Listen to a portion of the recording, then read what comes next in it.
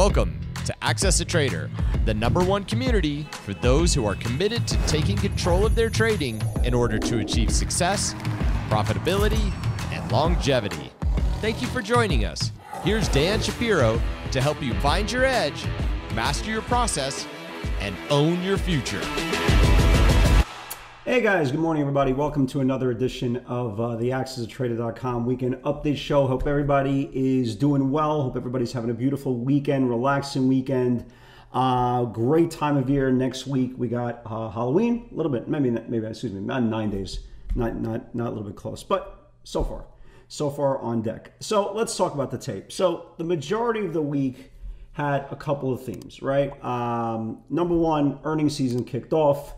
It kicked off by the banks. Banks did fairly well, right? You had notable names like Bank of America had a nice quarter. Goldman Sachs had a nice quarter as well. Okay, Tuesday came along. We had technology earnings started kicking off. Netflix, and we'll get to the individual pivots in a second. Netflix had a really good quarter. They guided higher.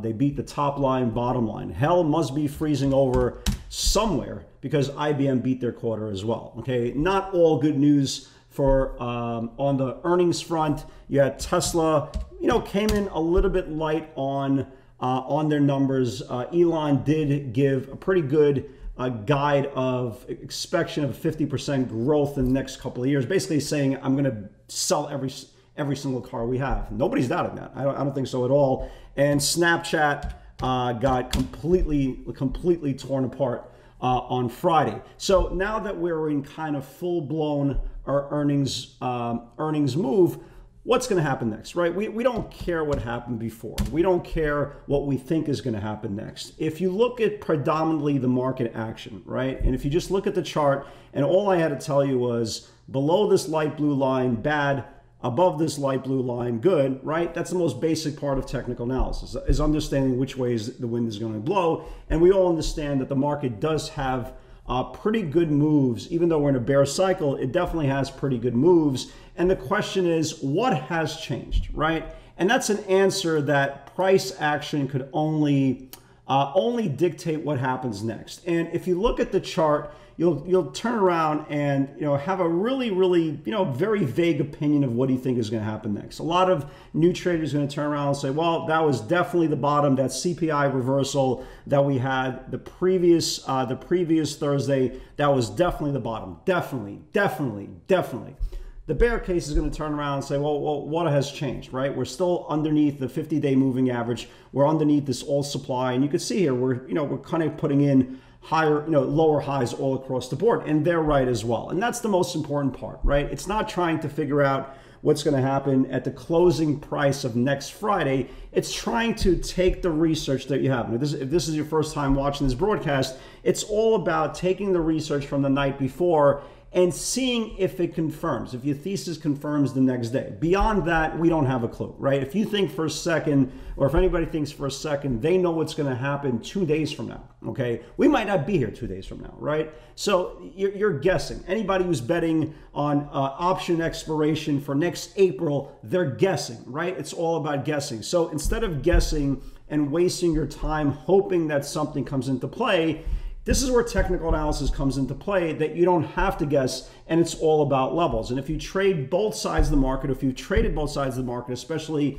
in the last 4 months when we've kind of got below the 50-day moving average again, there's really good opportunities. And this is why this bear market is so unique. It's giving both sides of the market, okay, really good meat on the bones on most days. So even if you are a perma bull and you just don't trade on the short side when there is an opportunity, really clear opportunity in the short side, you're being kind of made whole because there's so many days now throughout this period. Look how many intervals you've had of multiple days of operation bull market action. So everybody's getting a taste of this market. But if you are a new trader and you want to trade in, especially in the active intraday basis, I really encourage you, right, to try to really understand both sides of the market, because again, it's all fun and games until you are on the wrong side of bias and you don't have a clue how to get out. And that's a very, very important thing. The earlier you set your foundation, the better you will be. So let's talk about this tape, right? We'll talk about the key levels, right? The Fed spoke All day, every day. You know, like sometimes people ask me, hey, Dan, is the Fed speaking today? Feds speak every day, okay? There's some sort of Fed governor or somebody or this one or that one. Even the janitor has an opinion, right? So assume the Fed is speaking every single day. After an event, before an event, leading up to an event, talk, talk, talk, talk, talk. They're not saying anything different, but they're talking, talking, talking. And if you look at Friday's action, right, we had this really big gap down pre-market, really big gap down. You know, the Qs, and we were talking about this 268 level for the whole week. The Qs were down to like 265 and change pre-market. And this is where the Fed actually said something that benefited the bulls. The Fed came out pre-market and said, hey, you know, we're not going to keep this aggressive 75-point basis points, right? We're not going to do the 100. Maybe we'll scale back a little bit. Let me see how we feel, right? Let's see how the economy is. Maybe we'll scale back to 50. Maybe we'll scale back to 25. And if you saw the pre-market action from Friday, we were all the way down here, 265. We gapped down like $4.50 on the Qs. And the market fell in love with that headline. They liked it. They liked it enough. They took that and compounded that with the pretty good earnings that we saw in the beginning of the week with financials, some really good earnings that we saw. And again, the bar was set very, very low for technology such as a Netflix and an IBM. But again, this is one of those scenarios that we talk about all the time. When bad news, right, or any type of bad news is being embraced, that's a good thing. It doesn't mean that this is a bottom. By no means where anybody in their right mind is so arrogant enough to call this a bottom. It's just an area that made a low that we bounced up 5 days ago. So is it going to be a bottom? Who knows? To be determined. The only way that we'll know that the CPI reversal was a bottom is when we get above the 50-day moving average. And then we could point and say, hey, remember that day? That was the bottom. Again, other than that, nobody cares. If you're in this business about being right and getting followers and getting clicks and all that, you're doing it wrong. Everybody sees you're doing it wrong. You're cheating yourself out of a business that you have to be so freaking dominant in your attention to detail that you can't afford to be right or wrong. You have to afford to be responsible. And that's exactly what we try to do every single day. Collect the data and trade off that data. And don't be afraid to be wrong, right? Like I'll show you, for example, I'll give you an example. We came into Friday's session, I was 100% sell bias, right? Every single pivot we had was to the downside, literally every single one. 1, 2, 3, 4, 5, 6, 7. Once the market started rallying, okay, and they took down, and by the way, all these stocks were below, way below their pivots, $2, $3, $4 below the pivots. And we're like, wow, this is gonna be a really hard day now because everything's so far below their pivots. And as like everything else in the market, things change very, very quickly. Stocks started Friday reclaiming those levels very, very quickly. And then we started to rally. And this is kind of what we talk about, trade both sides of the market. So next thing we went from, hey, nothing is obviously going to get confirmed. Let's start looking to the upside. This is obviously 270 on Netflix, not 370. That would have been a hell of a pivot. But, Netflix, IBM is waking up. And the most important part is the market brushed off bad news. They had every opportunity this week to kind of roll over. You had that news from Apple this week that they were cutting either, for some reason, I forget the headline. Was they cutting forecast for the 14, whatever it was? But the point is the market embraced that, right? Embraced it, and they didn't sell off. And every single day that passed, they couldn't sell off. That news from the Fed kind of pre-market really catapulted the market in a really, really strong way. And now we're getting to very, very important levels. And we'll get to that in a second. All across the board, you have all the indexes putting up 5% gains for the week, which is super bullish. This week, in all intents and purposes, was kind of successful for the, overall, the earnings season is kicked off pretty successful. Obviously, Tesla, not so great, but it recovered some. Snapchat got torn apart, whatever. But now going into this week, we have 25% of the S&P 500 reporting. And this is the week for a heavyweight, right? I'm talking about heavyweight technology that's obviously going to set the tone. Let's talk about that really, really quickly. Monday, you got a little bit of a light session. Nobody really that significant. But Tuesday starts it up. You got Microsoft, you got Google, you got General Electric, you got Visa, Chipotle, General Motors, Coke, Spotify, JetBlue, Triple M, UPS. You kind of get the point. A lot of names, very significant names. Wednesday, you got Meta, you got Boeing, you got Ford, you got TDOC, right? You got Bristol Myers, NOW. But Thursday is definitely the day. Thursday is the Super Bowl of important tech leaders, right? You got Amazon, you got Apple, you got Intel, you got Shopify, you got Pinterest, obviously not as significant as the other ones, Gilead, McDonald's, so forth, Caterpillar, so forth and so forth. So it's going to be a significant week, right? And obviously that is the immediate catalyst. Can the market continue to shake off bad news, right? Can the market continue to shake bad news and start propelling higher? And again, day by day, one trade at a time. So this is the most important areas for the market coming up this week. For us to have any significant legs, right? Especially in technology. You see this whole channel here, right? This whole channel here that's trying to get above. The Qs are going to need to build above this 277 level, right? If the Qs can build above the October 18 highs, then if you believe in the theory, supply is supply, demand is demand, that's the whole point of this PS60 theory. If we can get above this 277 level, then look how much room we have. The next measure of potential move is 284. So it is a very, very important week. The last thing we want to see is all the things that the bulls accomplished and made sure the bears would not get control and kind of lose all that on a test of this 277 only to get rejected, right? It's a very, very important area of the market. So that's going to be super important this week. The SPYs, really great move, okay? Incredibly, really good move here. Here's the next area that's super important going into next week. You got 375.50. If the SPYs can get above this 375 level, and it's 375.50, you can tell here we closed 74.20s, but if we can get above 75.50s, then you have a nice move here, measure potential to 79.81. Again, does it mean we're completely out of the woods and this is the bottom? No, guys, that's the whole point I'm trying to say.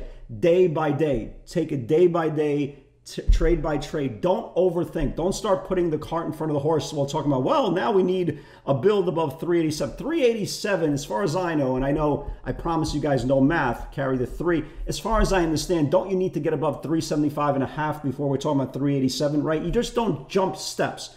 Baby steps, one by one by one, right? You're born, you learn to crawl, you learn to sit up, you learn to stand, you learn to walk, and then you need to run. The only way the market's running is we reclaim the 50-day moving average, and that's not anywhere there, okay? Not yet, okay? So hopefully baby steps, the bulls can start kind of marching slowly into that direction. When you look at the IWM, kind of the same pictures here. Last move, it got stuffed into supply. Some important levels, we obviously need to get above the 173.50 level, right? If we can get above the 173.50 level on the IWM, then you got to move into the recent highs of 177. Any close above 177 for the IWM, then you have at least a 50-day moving average in sight. But baby steps. Again, don't run before you could learn how to crawl, and that's a very important level. And if you look at a lot of charts this week, and again, it took me, I could have put 400 charts on the watch list today, because realistically, if we continue, everything's going to go. It's not